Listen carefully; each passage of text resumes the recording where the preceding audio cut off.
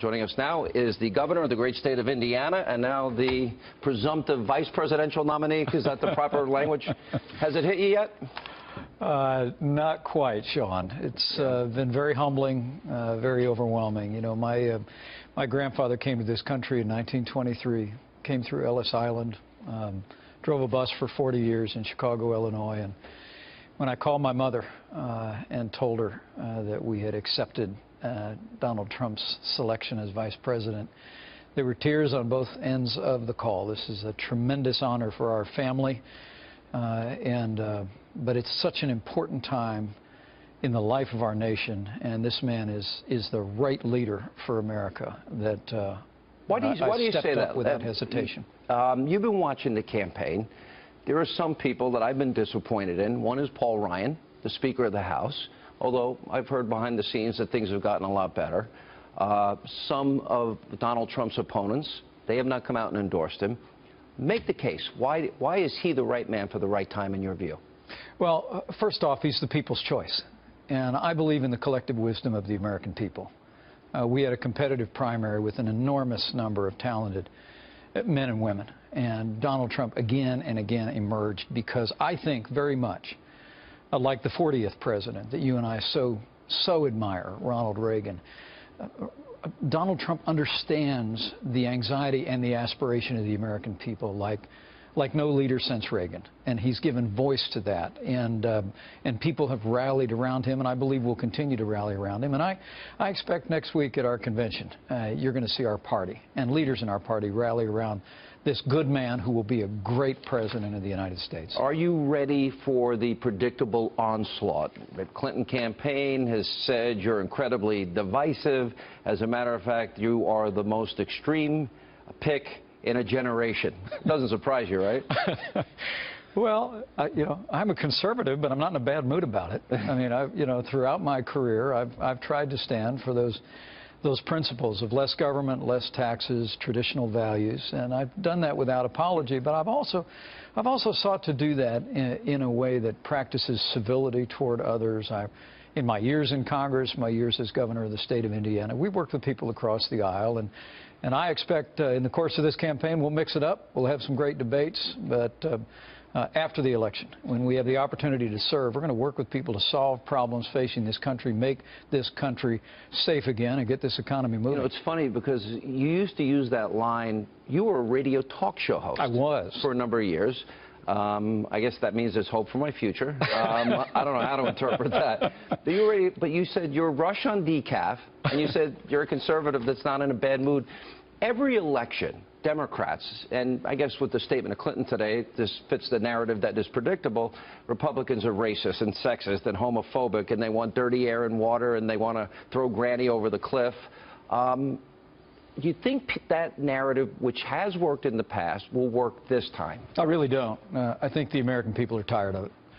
I think they're tired of the paralysis in Washington, D.C. They're tired of a rigged system that hasn't been solving problems for everyday Americans. I think that's the reason why Donald Trump, who's gotten more than his fair share of that kind of treatment from the mainstream press, has risen in the way that he has in this time in the life of the country. The American people are tired of being told. We're tired of being told this is good as it can get. We're tired of being told that we'll solve these problems tomorrow. We're tired of being told by elites from Wall Street to Washington, D.C. How things have to be. I think Donald Trump, people sense in him a strength of leadership. They're drawn to that strength of leadership, and that's, I truly do believe, why we will prevail in this election. And he did have a record number of votes, and he seems to have shattered that ceiling of political correctness and seems to speak his mind. 65% of Republican voters feel betrayed by Republicans in Washington. Are they justified? I think in many ways they are. You know, I actually ran for Congress before the Republican Revolution. I was greatly inspired by the leadership in the late 1980s and early 90s of Newt Gingrich, who is still a hero to me to this day. But I was elected to Congress, I feel like many times, after the Republican Revolution was over. I arrived in Washington, D.C. in 2001, And bills like No Child Left Behind and the Medicare prescription drug bill and ultimately the Wall Street bailout. You voted against those things. I helped lead the fights against them. Well, I got the list here. You voted against TARP. You voted against repealing Don't Ask, Don't Tell. You voted against the Fannie and Freddie bailout. You voted against Dodd-Frank. And on all of these big issues, you know, in many ways I don't see you as establishment. You were the only person in leadership in either the House or Senate to speak at a Tea Party rally early on. And interestingly, you challenged John Boehner for his job. I did.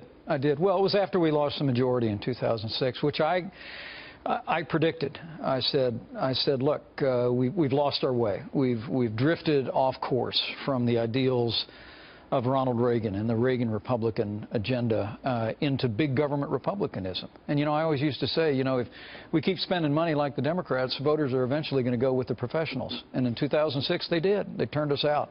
So I stepped up. I challenged John Boehner for the leadership role in the Congress. And eventually, I'm proud to say that I was a part of a leadership team that took the Congress back from Nancy Pelosi. And we battled against Obamacare and cap and trade and the stimulus bill before I was elected governor of Indiana. You often quote yourself as saying, I am a Christian, I'm a conservative, and a Republican in that order. That's you right. quote Reagan a lot in your speeches. You talk about the three-legged coalition of Reagan, which is economic conservatives, social conservatives, national security conservatives. Explain that. I mean, if somebody asks me, where do I stand politically? I'm a registered conservative, but I consider myself a Reagan conservative. Yeah, I know. It's one of the reasons why I admire you so much. Oh. So you don't hold it against me that I supported Newt, but okay, I'm glad. You supported Ted Cruz, so that's fair. We'll get to that in a minute. Well, you know, Ronald Reagan's the reason I became a Republican. I mean, Same here. That Irish immigrant that I mentioned, I was named after him. I watched my father build everything that matters. He built a family, a small business, and a good name. And I started out in politics as a Democrat. And John F. Kennedy was one of the heroes of my youth, still is. Dr. Martin Luther King Jr. was a hero of my youth. But as I came up, I started to hear Ronald Reagan's a capacity to articulate American ideals, and I was drawn into the Republican Party. Yeah. One of the great privileges of my life was meeting Ronald Reagan in 1988 at the White House when I was a young candidate for Congress. I had a chance, Sean, actually to thank him for what he'd done for the country. And he would tell a small group of us a few minutes later, he said, a lot of you thank me for what I did for this country, but I want you to know I didn't do anything for this country. He said, the American people decided to right the ship, and I was just the captain they put on the bridge when they did it. Well, I think they're doing it again. I think the American people are rallying around Donald Trump. They're rallying around his strength, his authenticity, his common sense, conservatism, because we want to see America strong at home and abroad once again. I think, and I have said many times, when I look at the numbers, we've doubled our national debt, nearly $20 trillion. Obama will accumulate more debt than every other president before him combined. A record, 95 million Americans out of the labor force, 50 million Americans in poverty, 46 million Americans on food stamps. 1 in 5 American families don't have a single member of the family in the workforce. I view that as America in decline. To me, the numbers seem overwhelming.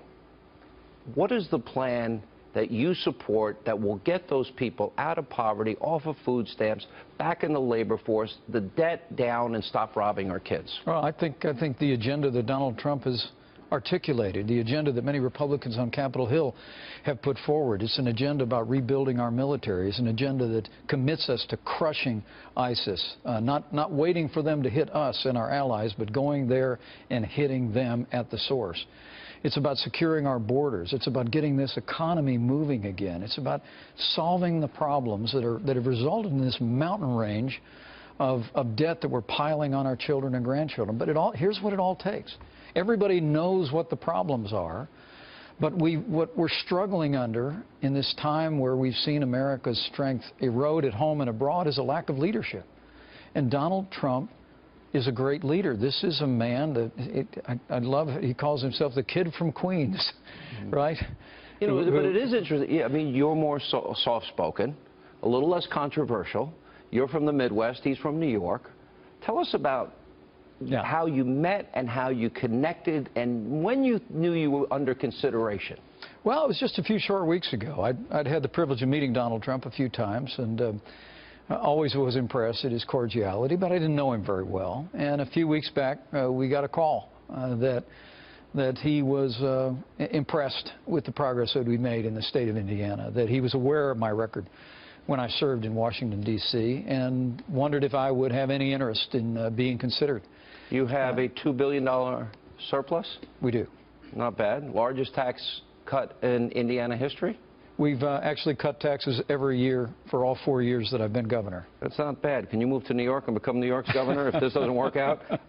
You created over 150,000 private sector jobs? That's right. Unemployment's dropped from over 8% to 5%. And a little under 5? Right? We have more Hoosiers working than ever before in the 200-year history of the state of Indiana today. And it's all evidence of this simple fact. Strong Republican leadership put into practice works. I call Indiana a state that works. I mean, what we've been able to do in the state of Indiana, we can do in this country. But it's going to take strong Republican leadership, bringing those principles to bear, and then bringing people together.